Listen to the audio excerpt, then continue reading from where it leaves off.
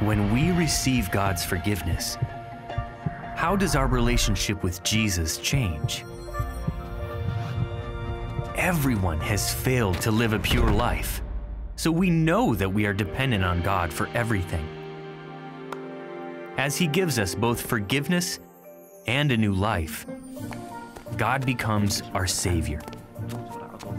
In empowering us to live that new life, He also becomes our Lord.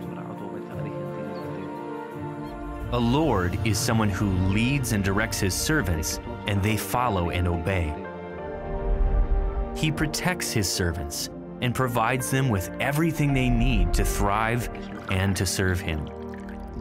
But He's not only our Lord, He also wants to be our closest friend. Before Jesus died, He actually called His followers friends.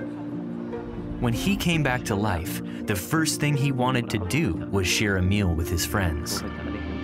He showed them the wounds in His hands and side, to demonstrate that He died and rose again because He loved them and wanted to be with them forever.